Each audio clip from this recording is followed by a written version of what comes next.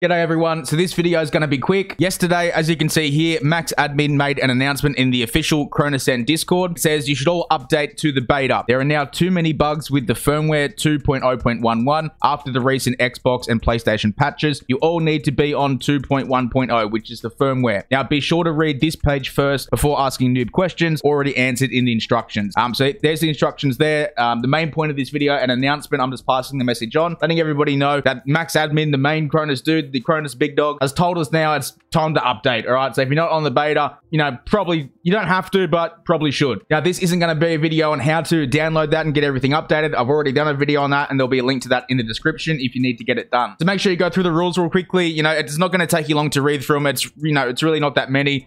The main thing I wanted to put in this video though, because I'm glad they put this in the instructions now.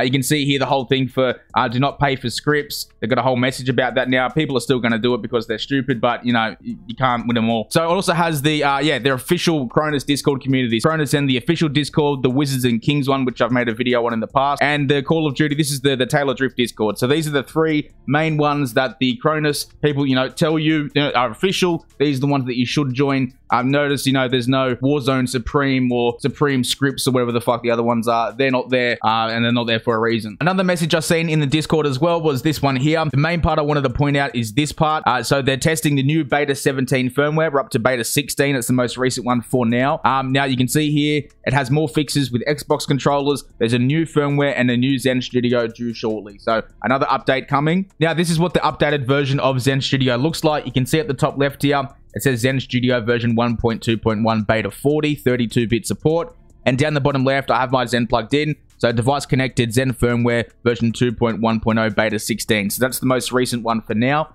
Obviously, if you're watching this video 2 weeks, a month after it's been uploaded, there might have already been a new update, because as you've seen just before, there is one coming soon. And there we go. So that's everything I wanted to cover for this video. Previously, they only wanted experienced Zen users to join the beta, but now they want everybody in there. So go to the link in the description, watch my video on how to update it if you haven't done it yet, and enjoy the new 32-bit support, because the scripts are definitely better. If you have any questions, ask them in the comments. Cheers for watching. I'll see you next time.